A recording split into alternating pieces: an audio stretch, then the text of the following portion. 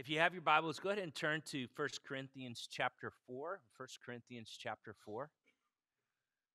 That's where we're going to be. Remember last week I was telling you guys and encouraging you to journal. I'm going to share some of my personal journal right now. And the reason why we want you to go ahead of the sermon and get before what we're talking about in the text is so that God can speak to you first. The Holy Spirit, we want him to go first.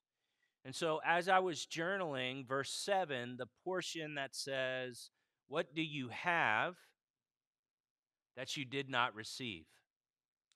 What do you have that you did not receive? And if you received it, why do you boast as if you did not receive it? You see that there? As I was asking the Lord to reveal truth in my heart, to search me in my quiet time, I just simply wrote down, "Father, would you speak to me concerning this verse?" Now, look, I'm been in the church a little while, and so I know as a good Christian I'm not supposed to boast, okay? Most of us do that, right? But Christians, a lot of us boast inwardly, don't we? Inwardly we make judgments. Inwardly we think thoughts. We won't say them outwardly, but we're thinking them inwardly. And this is why journaling is so important, because you're stopping and you're asking the Holy Spirit to illuminate the text and to speak to you. So let me just read what I wrote. It says, "All that I have, it comes from you, Jesus. All that I am is because of you. Every gift, every breath, every relationship, my job, it all has come from you. Everything that I have, I've received it. But why in my heart do I boast at times as if I did not receive it? I boast in my heart because I think I have the right doctrine." And then in parentheses, I just put there Pharisees. The Pharisees missed Christ because they were so sure they had the right doctrine. We better be very careful with that posture. I boast because I have special revelation on things. I boast because there's times when I pray for people, they get healed.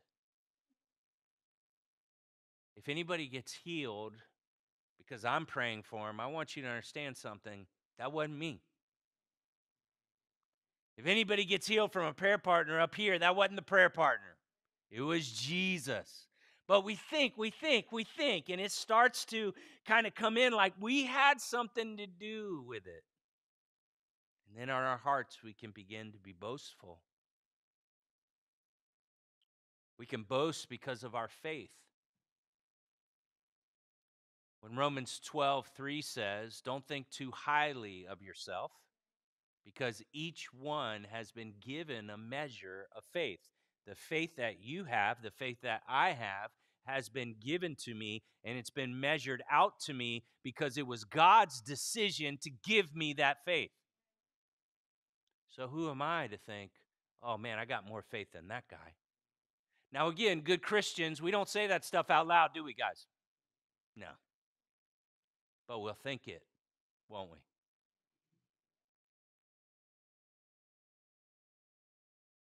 I boast at times because I understand the concepts of inner healing, and then I can often look down on those who don't believe in inner healing. I boast because of spiritual warfare victories, and I forget about Job and I forget about Paul, where Paul said, "God, take it away, take it away, take it away," 3 times, but God said, "No, I'm not taking away this warfare, because my strength is going to be perfected in your weakness. And I want you to boast in me alone." And so Paul began to boast in his weakness. When was the last time I boasted in my weakness?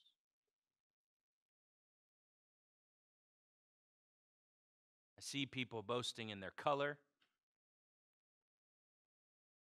their ethnicity. And then I was reminded, I was out to lunch one day before I wrote this, and the guy said, I was asking him to tell me his testimony. And he was saying, I was 18 years old and I was drinking and I was doing drugs and I was, kind of living my life. And I had this thought, man, if I don't go to a Christian college, then I'm probably going to have a ruined life. Like if I go to a FSU or U of F, I'm going to ruin my life. And he said, I made the decision, and I just stopped him. And I said, no, God made that decision. God made that decision. Do you know you can't make a good decision without God? You think you're choosing things? It's why scripture says, hey, guys, lean not on your own understanding. Don't try to figure it out because you can't. Trust in the Lord with all of your heart. And so in the conversation, I was nice. I wasn't kind of giving a rebuke. I did it in a loving way. But no. God made you make that decision because I've never seen an 18-year-old make a good decision apart from God. Can I get a witness? No offense, my 18-year-olds. And then I was reminded of Romans chapter 1. I'd like you to turn there, please. As God was rebuking me and correcting me and challenging me on just a heart that sometimes can be judgmental, a heart that can sometimes be boastful. Again, you'll never know this, by the way, because I would never do that in public because I'm a good pastor. And I want you to like me. I know how to be a Christian in Christendom. And so we can put off how humble we are. Oh, I'm just a humble servant. Look at me. I'm just a humble servant. Come on, church folks. So God reminded me of this, and he said in Romans 1, verse 21, it says, although they knew God. I want you to highlight that. You see, I'm a prodigal. I grew up in the church, and I knew God. I knew who Jesus was. I knew who he was. I knew he bled and died for me, that he rose again on the third day. I believed in that. I knew who he was, right? See, we think this passage is about unbelievers. No, it's also for the prodigals. See, we boast in the fact that we made the decision to follow Jesus. Don't do that. They did not honor him as God. I didn't honor Jesus as God. I didn't give thanks to him. And I became futile in my thinking as I ran as hard and as fast away from Jesus as I could, and my heart was darkened. That verse is talking about me. I was thinking I was wise, but really I was a fool. Verse 23. They exchanged the glory of the motor God for images resembling mortal men and birds and animals and creeping things. Therefore, God gave them up. I want you to highlight that, please. If God would have gave me up, I wouldn't be here today. If God would have gave me up, I wouldn't be here today. Guys, if you've been saved for a long time, you can forget about that, can't you? Be careful of your boasting.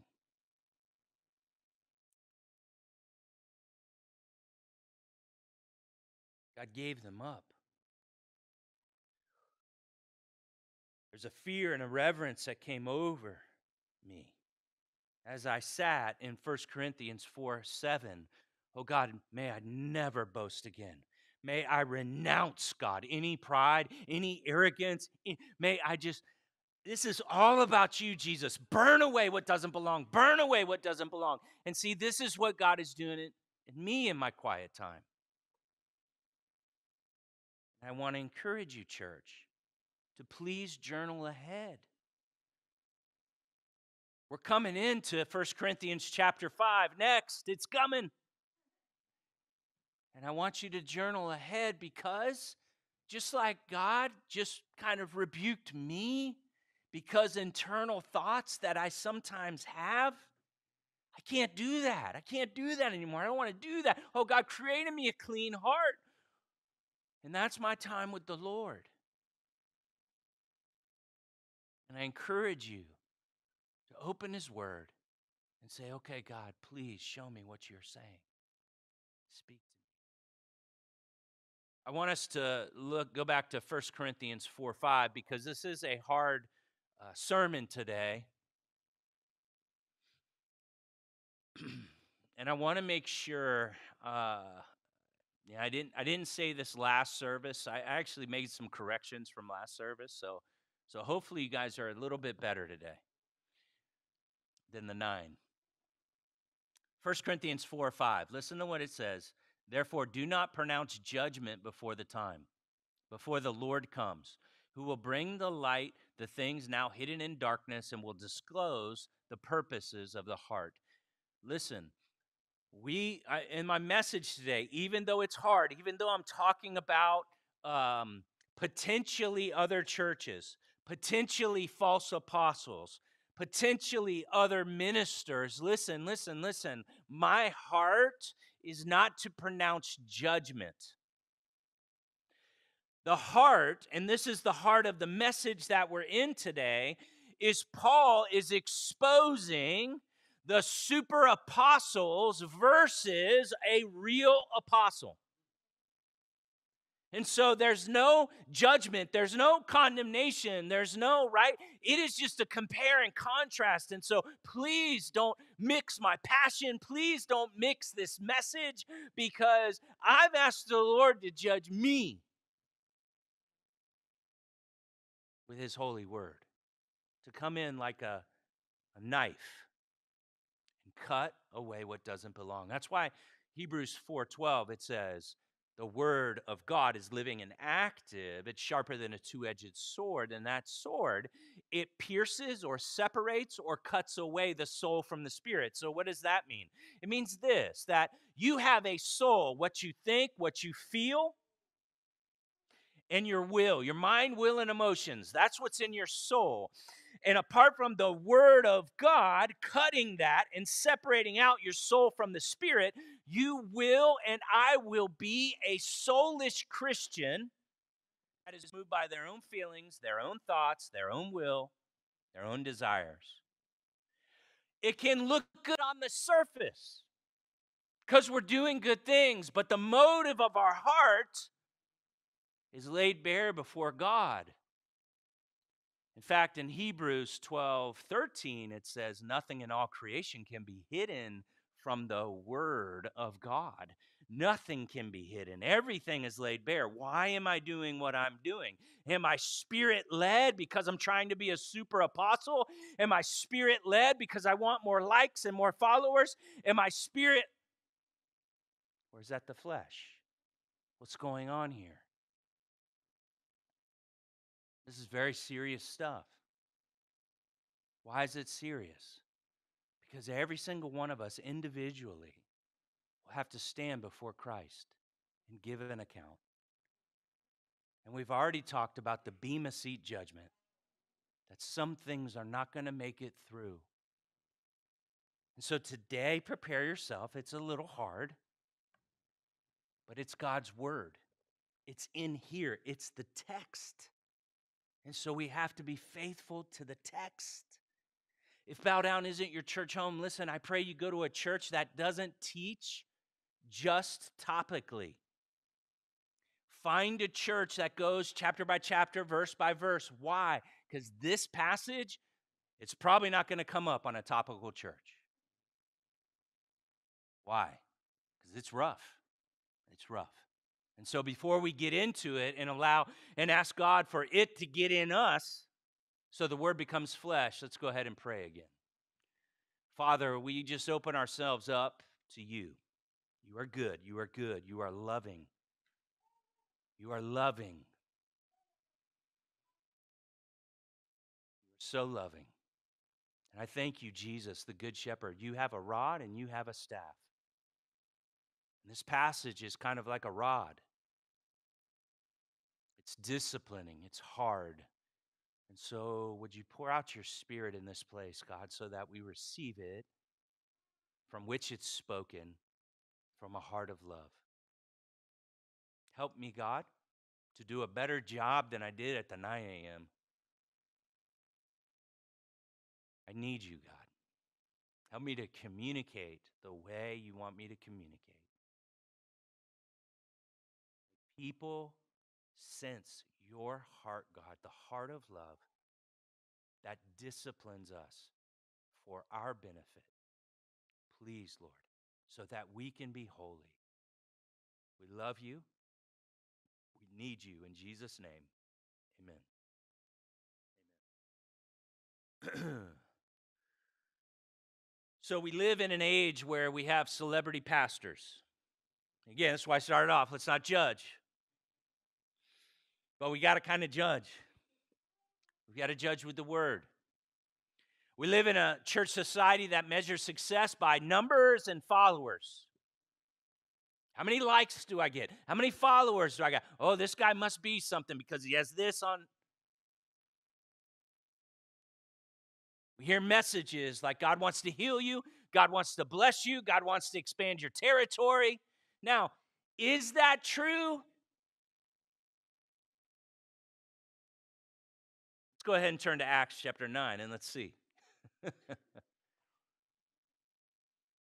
God wants you healthy and wealthy and whole, baby. He's got a plan and purpose in your life. You're the head, you're not the tail. And guys can just kind of go off. Well, that's a bold declaration over a congregation, and we don't know if that's true for your individual life. And let me just tell you, we can get a lot of followers if we continue to preach that message. Because Scripture says in the last days, people want teachers so their ears can be tickled. Please tell me how I can have my best life now. Please tell me how I can be great in this world. Please tell me how to get rich. Let's look at Acts chapter 9, verse 15. In context, the Apostle Paul, he was killing Christians. Thank you, God, you didn't give him over, but you saved him, even as he was killing your children. The grace of God, the grace of God. And so Paul's knocked off his horse and he's blind. And then the Holy Spirit speaks to this guy, Ananias, in Acts chapter 9. And he's like, and God's speaking to him. Acts chapter 9, verse 15. He says, but the Lord said to him, for he is your chosen instrument of mine to carry my name before the Gentiles and kings and the children of Israel. For I will show him how much he must suffer for the sake of my name. That was Paul's gospel invitation. Have you ever heard an invitation to the gospel like that? Come forward. We're going to show you how much you're going to suffer for the name of Christ. No, Chris, nobody's coming up for that invitation. And this is why Jesus said, count the cost before you come. Understand what you're being called to. If you want to be my disciple, deny yourself, take up the cross, and follow me. That was the invitation. But Chris, that's too hard. That's why not many follow Jesus. That's why Jesus says, there's a wide road that leads to destruction, and many people are on it. But there's a narrow road that is hard, and there's only a few who find it. There's a verse in the Bible, I don't think it's there by coincidence. It's John 6:6. You can look it up. It says, many walked away from him and didn't walk with him anymore. I want you to understand what the enemy's doing right now as he's attacking some of you while you're sitting here. This message is too hard. This guy doesn't understand grace.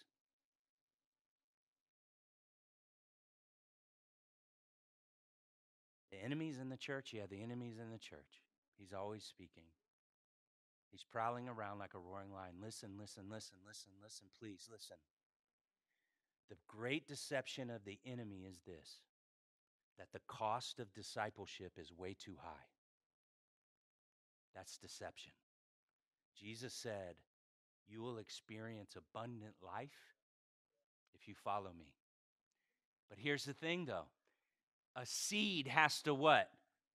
It has to die first. It has to go into the ground. That's what baptism is. I'm dying. Chris Tress, you're dead. So now it's Christ and Christ alone. But that fear of what it could cost me, the fear of what I may lose, the fear of what's going to happen, oh man, that stops us from going in to following and surrendering King Jesus. Look, when I got saved, my life did not get better. It got worse. All my friends rejected me.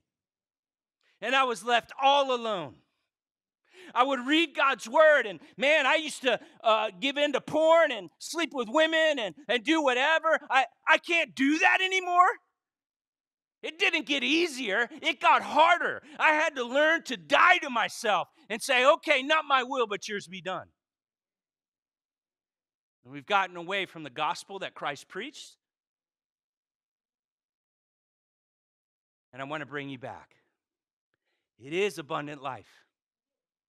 You will have a great marriage. But men, listen. The way to have a great marriage is to be like Christ, embrace the cross, and die to yourself. To take the word of God and bathe your wife. I work hard so my wife doesn't have to. You'll have a great marriage and a happy wife because you're indifferent to yourself. This is the call. I have a phenomenal marriage. Phenomenal. It's amazing. No drama. Amazing. I'm in love. Hopefully she is.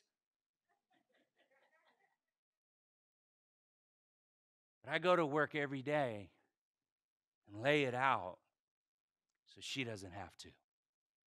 How can I wash her feet? How can I become Christ to her?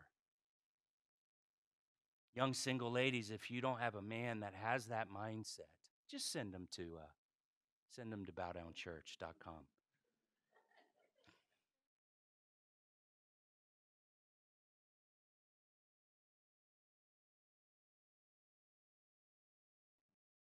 I'll never forget a conversation I had when I planted the beginning of Bow Down. Somebody gave me a donated 1981 Ford. It had dents in it. It was rusty, but back then that's all I had. So I was driving it, and it was working. And I remember taking a kid to church one morning, and he says, Pastor Chris, nobody's going to come to your church if you drive a car like this. Now, understand that. I was like, oh my gosh. You haven't read 2 Corinthians or 1 Corinthians chapter 4. Because we're brought up in a culture that, right? If I tell you to close your eyes and think about an apostle, what comes to your mind, right? 3-piece suits, jet airplane, huge crowds, apostle, man. This guy's anointed, man. This guy's, right? And I want you to look now at verse 8, because we can see what the biblical apostle should look like. Because God gives us marks of an apostle. So let's get into the text. Verse 8, for already you have all you want. Already you have become rich. Without us, you've become kings. And again, listen to that. Paul is being a little bit of shade, okay? He's combating that. But what is the message we hear? That God wants you rich, to be a king. And then Paul says, and really it's not Paul, it's the Holy Spirit, and would that you did reign, so that we might share the rule with you. Verse 9, for I think that God has exhibited us as apostles, and you want to highlight that, as last of all. In our American culture, we want to be first. But this is a position that becomes last. Like men sentenced to death, because we've become a spectacle to the world, to angels, and to men. We are fools for Christ's sake. I want you to understand something. A lot of times people think you need to act foolish so you can be a fool for Christ. No. What it means is this, is that you will do what pleases the Lord even if it seems foolish. You're quitting your job and you're going to go be a missionary and you got to raise 100% of your salary? Fool. It's foolish to the world. Well, I paid all this money for you to go to college. You got your degree. Why would you waste that? Why would you do? It's foolish to the world. But to Christ, it may seem foolish. And so understand, a fool for Christ's sake, that I'm going to please God no matter how it looks, and no matter what people say. And Paul does a contrast, but you guys are wise in Christ. We are weak, but you're strong. You're held in honor, but we in disrepute. Disrepute means their reputation was being dishonored. To the present hour, verse 11, we hunger and thirst, we're poorly dressed, we're buffeted and homeless, and we labor working with our own hands. When reviled, we bless. When persecuted, we endure. 1 Corinthians 4:13. When slandered, we entreat. I want you to understand that word entreat. It comes from the Greek para, to come alongside, like a paraclete would come along. What Paul is saying, when they are slandered by someone, they just don't get in their feelings. They don't blast them on Facebook. They don't pronounce judgment or talk bad about them behind their back. They actually they come alongside the very one that's spitting in their face. Why? Because they know they don't know God. So there's compassion. Why do we love our enemies, guys? Because it shows if they're being an enemy to me, they must not know the Jesus I know. Because the Jesus I know doesn't condemn me. The Jesus I know, he does confront me, but then he comes alongside and says, Chris, I'm going to walk with you until you are well. So when people talk about me and slander me and tarnish my reputation, I don't need to get even. I don't need to justify myself. I leave that in the hands of God. How can I get close to love my enemies? How can I wash Judas's feet, Jesus? Because that's what you did. Oh, this is different.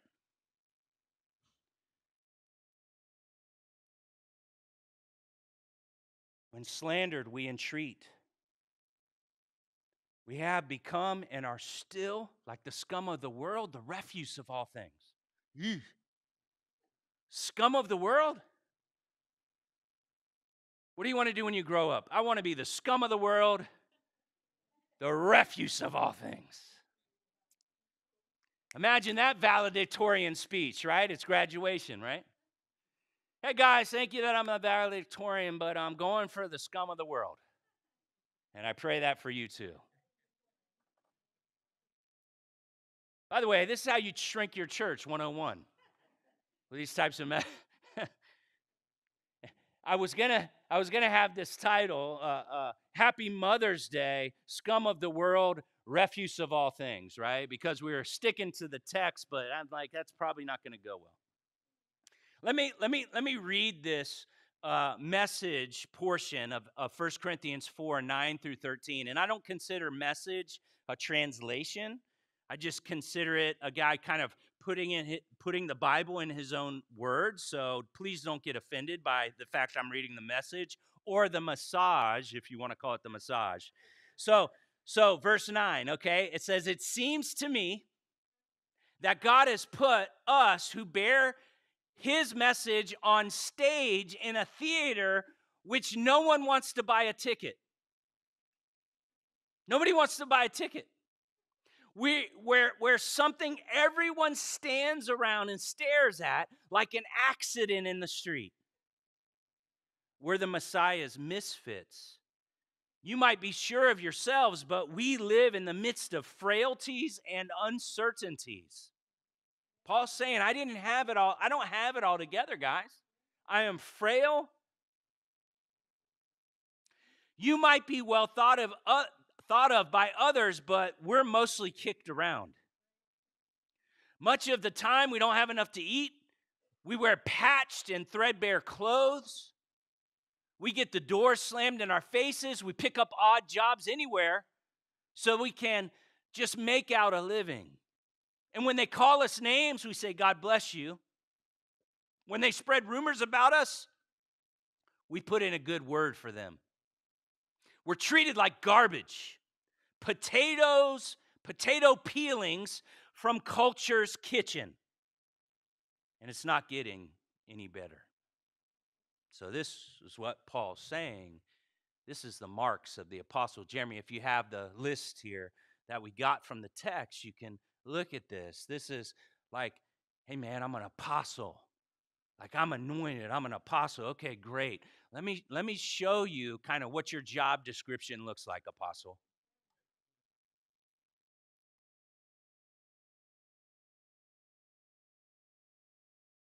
And we make statements like, do you guys believe in the gifts? Do you guys have apostles? Yeah, we got some people like that.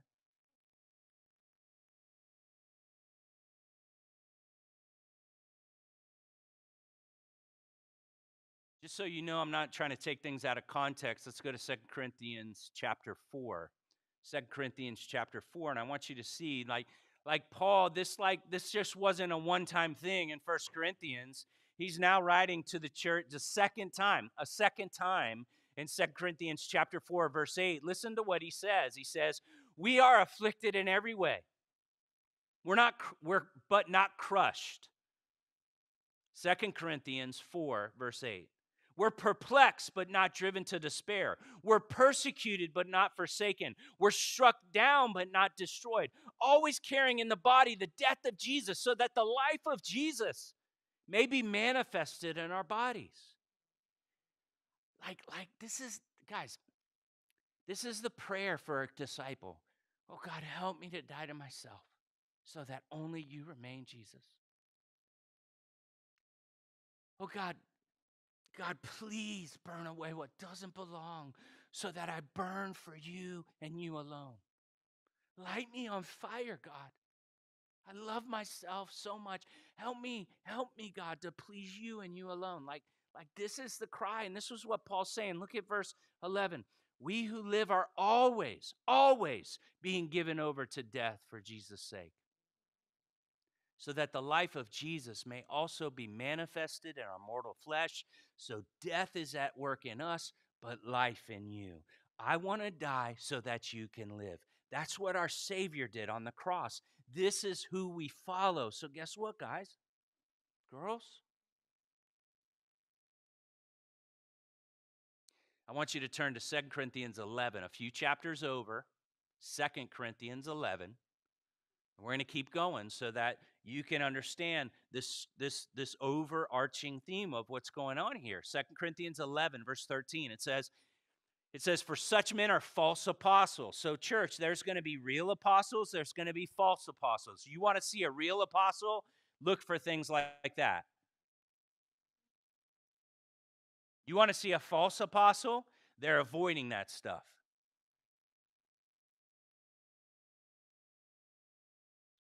Verse 13, for such men are false apostles, deceitful workmen, disguising themselves as apostles of Christ.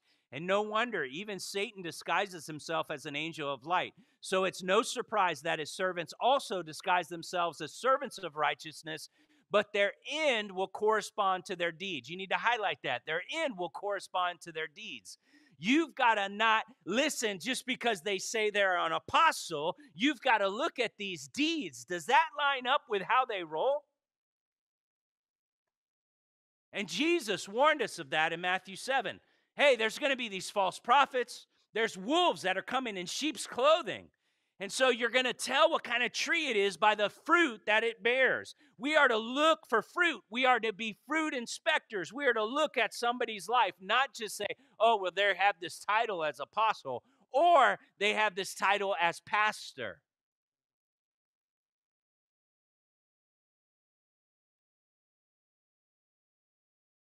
One of my favorite guys is Watchman Nee. He's a hero of mine because he was in prison for 20 years. And this guy here, if you're saved, he'll make you feel like you're not saved, okay? Like he comes with it, man. But this is what Watchman Nee says. All the problems in the church today rest on the shoulders of the minister. That's a heavy weight for me. Leave me alone, Watchman Nee. No, they're responsible for their personal salvation, Watchman Nee. What's true here? What's true here? All the problems in the church today rest on the shoulders of the minister. True preaching never brings in cleverness or eloquence. Clever, eloquent, funny. That guy can preach. He's clever. You guys know I'm not clever. So it reminded me, and this is me, not Watchman, but when he said that, I just had to sit in that. And I got to take responsibility as a minister, guys. Listen to 1 Corinthians chapter 2. Just listen. Don't go there. It says, Paul did not come with lofty speech or wisdom. He preached Christ crucified. He did it in weakness, fear, and much trembling, completely dependent on the strength of God. That's how Paul was. And this is what Watchman Nee says ministers should be. He also goes on, Watchman Nee say, some ministers may speak of the Holy Spirit, yet people touch the flesh or the natural giftings of the minister, but are not touched by the Holy Spirit. Ooh. Some ministers talk about the cross, but where are the marks of the cross on them? Those are the marks of the cross on Paul. And he was filling up.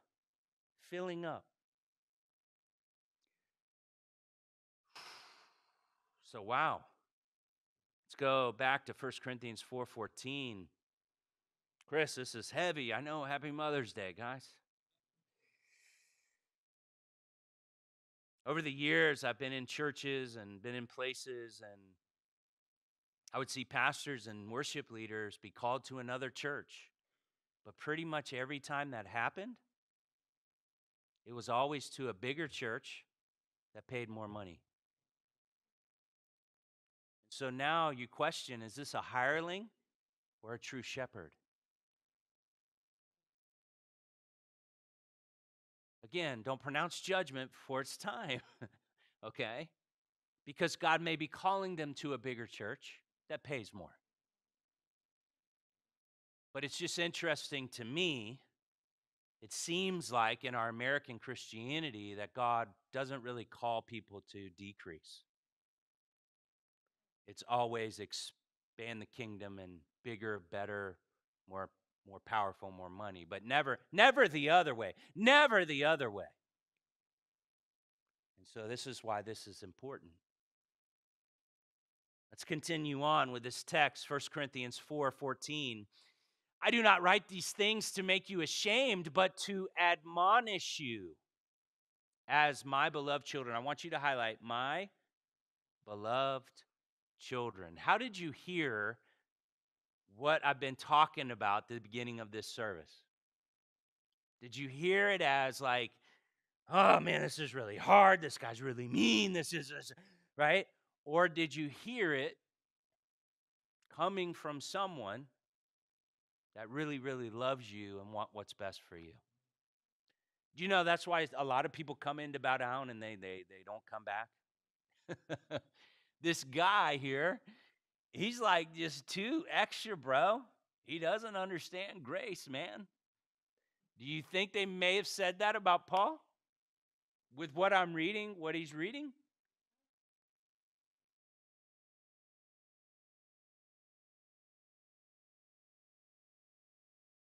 Paul didn't do this to bring shame. That's what he just said. I'm not trying to shame you guys. I really, really love you because you're my children in the faith, and I want what's best for you, so I'm calling you to a righteous standard. And a lot of us may hear judgment and negative condemnation and just, it's because maybe we have father issues we've never dealt with. I want you to play the Nick Saban clip, please. I've told you 3 times already today. Why are you so tough on people? Well, I don't know if that's fair, that I'm really tough on people. We create a standard for how we want to do things. And everybody's got to buy into that standard, or you really can't have any team chemistry. You know, mediocre people don't like high achievers, and high achievers don't like mediocre people. So, here's one of the best football coaches in college, and did you see him yelling at the guy? 3 times like that. I'm not trying to be like Nick Saban. I'm going to be me. But listen, there is a standard that Christ has called us to disciple. 1 John 2, verse 6 says this: whoever abides, who says he abides in Christ, ought to walk the same way in which Christ walked. That's the standard. Ephesians 4, when it talks about the gifts, but the gifts are to build up the church so that, Ephesians 4:13, they become mature to the measure of the stature of the fullness of Christ. That's the standard. But some have watered down the gospel so much that, oh, hey, bro, you don't understand grace. You're legalistic, man. You don't understand the love of God. Look, man, I spanked my kids, both of them. Why? Because there were certain things that just didn't happen in our house. And one of them was disrespect to the queen. You don't ever do that. You don't ever talk back to mom. That's a no-no. You talk back to me, you won't get spanked. You talk back to mom, spank. I did it in love. I always prayed for him. Wasn't out of anger. I'm triggering some people here. But I can't lose my kids. They're over 18, so I can be free now. Why did I do it? Why did I bring the rod? Why did I call them to a righteous standard? Because I love them. Why did I teach them to say, yes, sir, yes, ma'am, no, sir, no, ma'am? Because I want them to walk with honor. I want them to. Now, I hope they call you that. If not, let me know. I still got the rod. I want them to walk with respect and honor to those. And so Paul, verse 15, he still explains his heart. He's like, guys, you've got countless guides in Christ. 1 Corinthians 4, verse 15. You don't have many fathers, though, because I became your father in Christ Jesus to the gospel. I urge you then, be imitators of me. And so he's like, imitate me. Don't imitate these hucksters. Don't imitate these false apostles. Imitate me, imitate me, imitate me. I'll never forget going through my church plant training when I planted a church. And this is what I was taught. Before you take an offering, tell the people you're going to take an offering. You need to tell a compelling story so that their hearts would be touched. And after that compelling story or video, now they have the why they should give. And then while they're passing the plate, sing a song that kind of challenges that. And it's been proven that you'll make 33% more. That makes me want to vomit. Because that's manipulation. Do you know what's on our tithe box back there? It's 2 Corinthians 9, verse 7. It says, don't let anybody manipulate you on what you should give. You decide in your own heart before the meeting. What's funny is before that verse, it says God will will be pressed down, shaken up, and overflow. And most people stop right there. Why? Now here's why I got to remind us again, guys. I'm coming pretty hard right now. Just because the church takes an offering, you better not judge them. God will handle that. Don't pronounce judgment before it's time. But listen, what we do here, even though we could make 33% more, because some people just, what we do here is we want to be pure before the Lord. And we don't want to admit, we don't want to manipulate people. I'm not going to do that. Why? Because I'm going to stand. I would rather have nothing as a church and stand before Jesus and say, I was faithful. We were faithful as elders. We weren't hucksters. We weren't tricksters. We preached your truth, God, and we didn't compromise. Verse 17. That is why I sent Timothy to you. That is why I sent you, Timothy, my beloved and faithful child in the faith. Now, I had you highlight before, he's talking to the church. What did he call them? Beloved. What's missing? Faithful. Why is he calling Timothy faithful? Because Timothy had proven that he was faithful. This church hadn't proven they were faithful yet. They were beloved. Christ loves you, but are you faithful?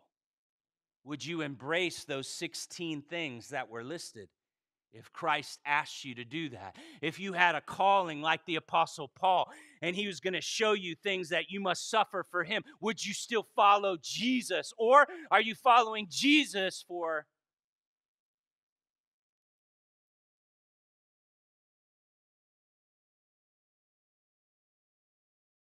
Timothy's my beloved and faithful child?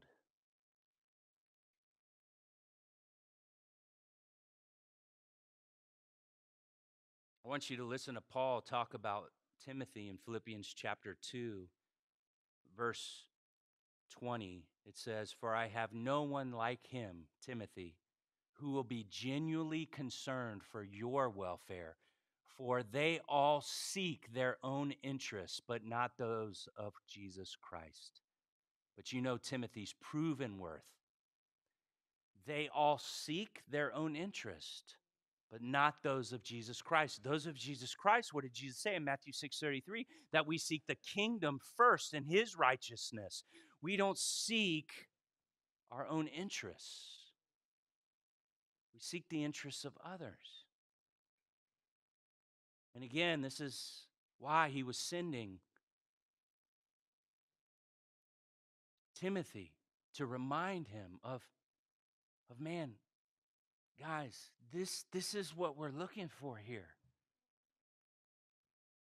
Be very careful who's coming into the church at Corinth. If you could throw up the picture of Devontae, his wedding picture, please. So I'm in Monday night. Devontae's in my prayer group on Monday night, men's prayer group. You're welcome to come. But we're going around and we're sharing our prayer requests.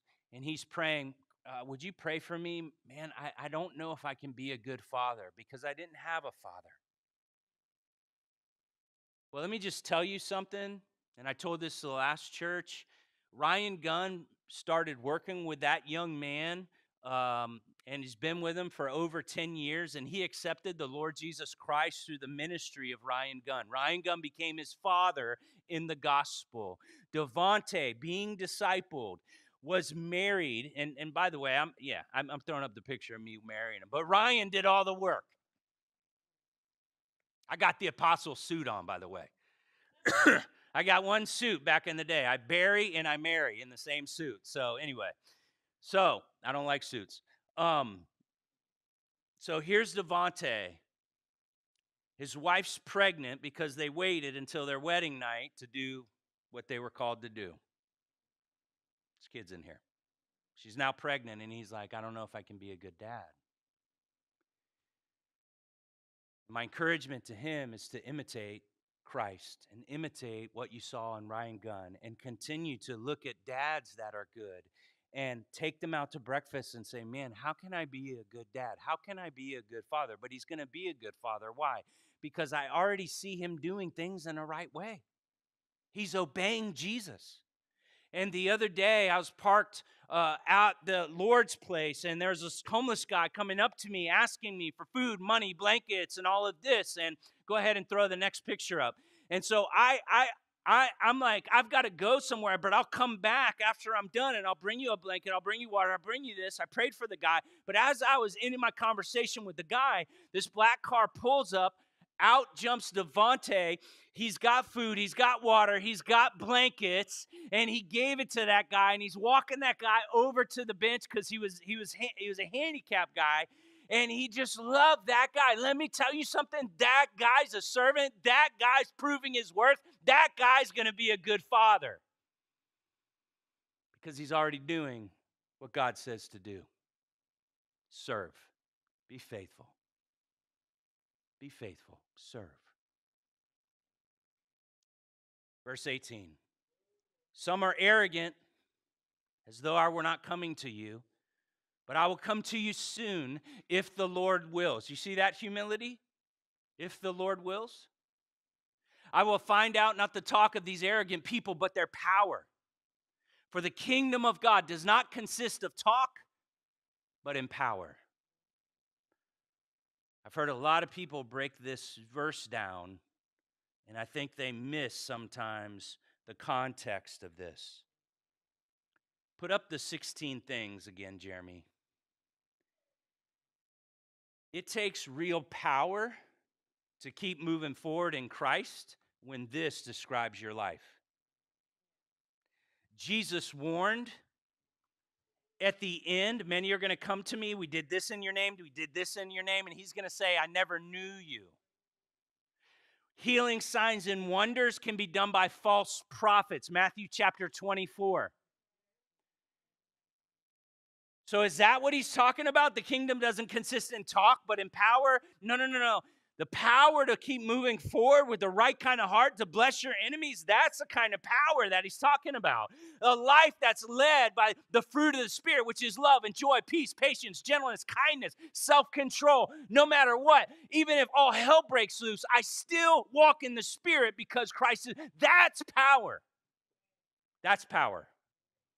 I'm not against healings because they happen. We've had a couple recently. But that's what I believe he's talking about. There's a power when we embrace suffering with a joy. And we're mocked, but we rejoice because they're mocking us, because we know Jesus' promise. Blessed are you when they persecute you. There's joy in our heart. We don't respond like the rest of the world. That's power. That's power. Verse 21, and let's finish with this. It says, and what do you wish? Shall I come to you with a rod or with love and a spirit of gentleness? Jesus is the lamb, but he's also the lion. What do you want? He's confronting them. He's rebuking them. Do they want the rod or do they want the gentle paw? The rod was used by a shepherd to kill sheep, to ward off enemies. The rod was also used to lay on the wool of the sheep so that the wool kind of bent over and they would be able to see bugs and parasites. The weight of the rod did that. Understand, the wool represents our flesh, and sometimes God lays the rod on the wool of our lives. And I started this message today with how God laid the rod of his word into me, because there was some boasting going on in my heart. And God reminded me, that in Romans 1, he could have gave me up over to what my heart wanted, but he didn't, because he's so loving. In fact, he's so loving. He's so loving that he gave the rod to his one and only Son so that you and I get to go free. What a gospel, what a Savior, what a God of love and grace. We deserve wrath, but God loved us so much that he poured out his wrath on his one and only Son so that we may have life. Thank you, God. Let's go ahead and have the worship team come on up. Listen, if you're here today and you've never made a decision to give your life to Jesus, I want to give you an opportunity to do that. This is a really hard message, and so if you get saved today, this is going to be a miracle. But God's calling you.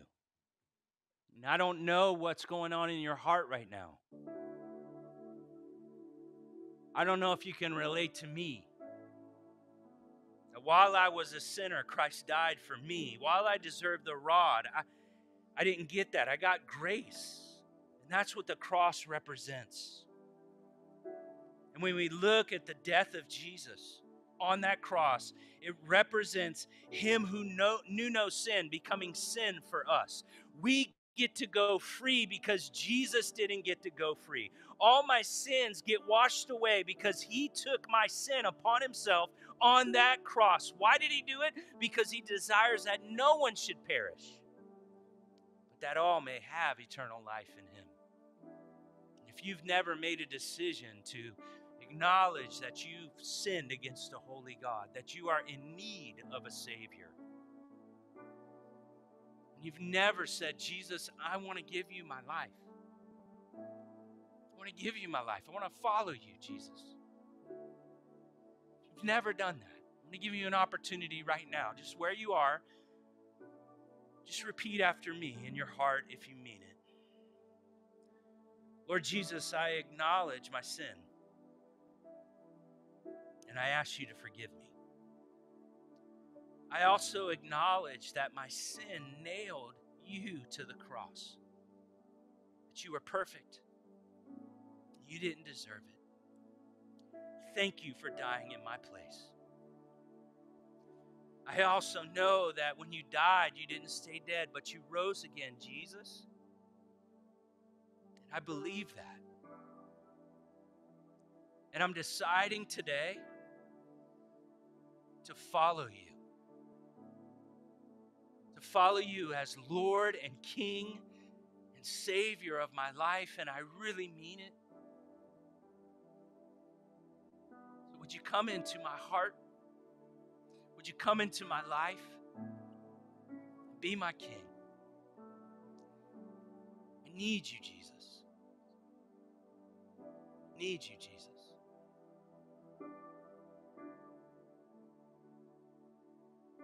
And I ask this in your most holy name. Amen.